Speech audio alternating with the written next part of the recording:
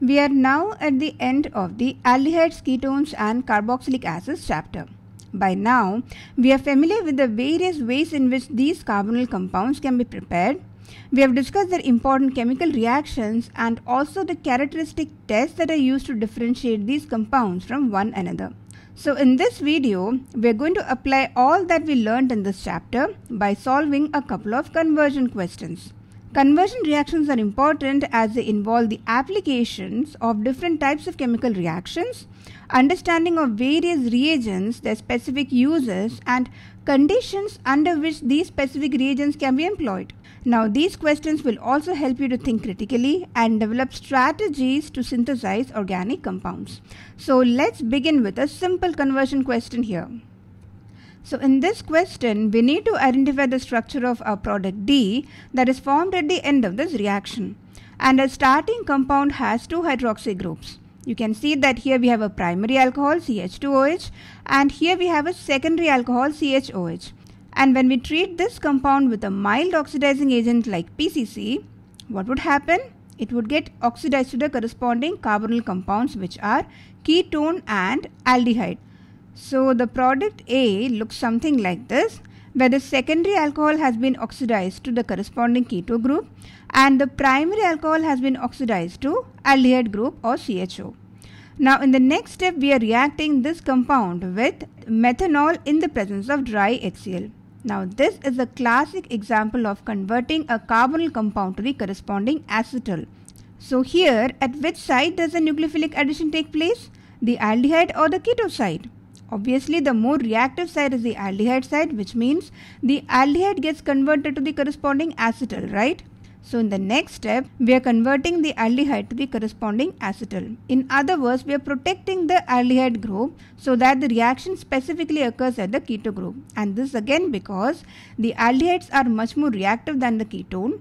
And whenever we have compounds which have both of these groups, and we want the reaction to happen specifically at the keto group, we would have to mask the reactivity of the aldehyde group by converting it to an acetal. Now this is something that you're already familiar with. So let's look at the next set of reaction where we are reacting this compound with a Grignard reagent CH2 double bond CH MgBr. Now here in Grignard reagent we have a nucleophilic R- or alkyl group which can attack our carbonyl site. So here what happens is the alkyl group of the Grignard reagent attacks the carbonyl carbon and gives us a product that looks like this. Now in the second step, hydrolysis takes place and a final product would look something like this. Final product in the sense our product C would have this particular structure.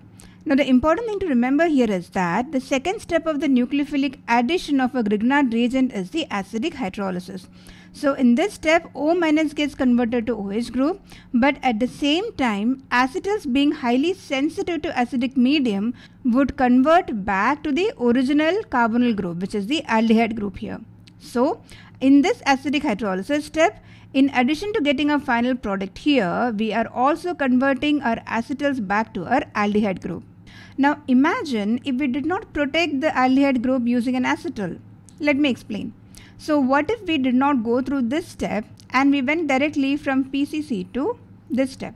So that is, we are treating this compound A with Grignard reagent, in which case a reaction would give this particular product.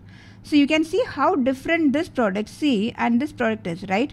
Here the entire reaction takes place at the aldehyde side because it's obviously more reactive, and these groups, the OH and CH double bond CH2 groups, would occupy this site and not this site. And since we want our groups to be added at this site, we obviously have to mask the reactivity of aldehydes by converting it to an acetal. This is why acetals become very crucial in conversion reactions, especially when we have highly reactive group and we want the reaction to happen at the less reactive site. Alright, moving ahead. In the final step, we are reacting this product C with CrO3 in the presence of H2SO4. Now this is again a very strong oxidizing agent which would end up oxidizing our aldehyde group to the corresponding carboxylic acid. So our final product D would look something like this, where we have the aldehyde group oxidized to COOH group, the corresponding carboxylic acid, and we have these groups remaining intact. So this is the structure of a product D that is formed at the end of this reaction. Let's look at one more reaction. So in this question, we need to figure out the products Q and R. Now it looks like a lot of reagents here, but don't worry. We're going to break it into two parts where we first analyze the reactions from P to Q and then go from Q to R. Okay. So let's look at these reactions. Alright, so our starting reactant is benzoic acid, and in the first step we are reacting the benzoic acid with thionyl chloride in the presence of pyridine, SOCl2, correct? Now you might remember from the chemical reactions of carboxylic acids that the reaction of a carboxylic acid with thionyl chloride is a classic way to prepare corresponding acid chlorides, right? So benzoic acid would react with thionyl chloride to give us benzoyl chloride, which is C6H5COCl. In the second step, we are reacting this acid chloride with a Grignard reagent CH3MgBr.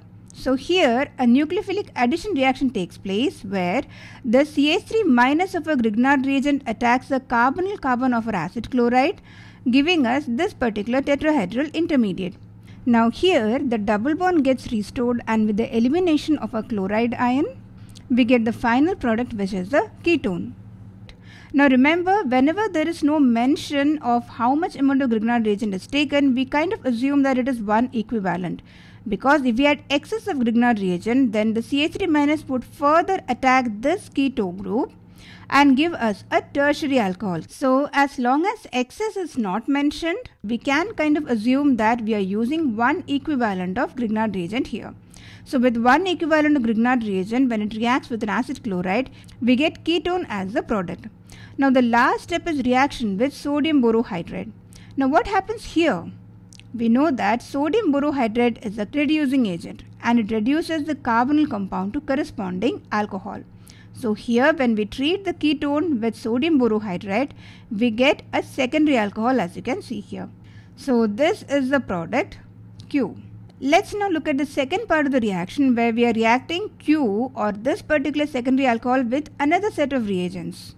Now in the second part of the reaction, we are reacting the secondary alcohol with a set of reagents to get a final compound R.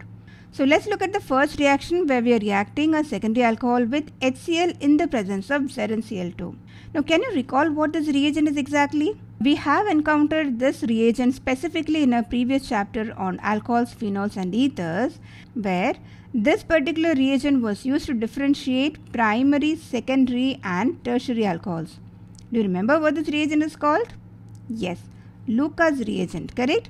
Now of course primary alcohols react best with Lucas reagent, but secondary alcohols also react moderately well with Lucas reagent, giving us a substituted product where the OH group has been substituted by the chloro group. So let me remove this. So here the product obtained at the end of the first reaction is a substituted product where the OH group has been replaced by a chloro group. Now when we react this chloro compound with magnesium in the presence of ether, we get a, yes, Grignard reagent. Isn't that how we synthesize Grignard reagents? By reacting alkyl halides with magnesium in the presence of ether to give us RMgX. So in this case, the Grignard reagent that we get here is RMgCl. Now in the third step, we are reacting this Grignard reagent with dry carbon dioxide. Now this, as we already know, is a classic way of synthesizing carboxylic acids with one carbon extra. And how so? By introducing one extra carbon through this carbon dioxide. So in this reaction, we get this particular product, COO minus is introduced. So O has a negative charge and MgCl obviously has a positive charge. And this carboxylate ion on hydrolysis gives us the corresponding carboxylic acid.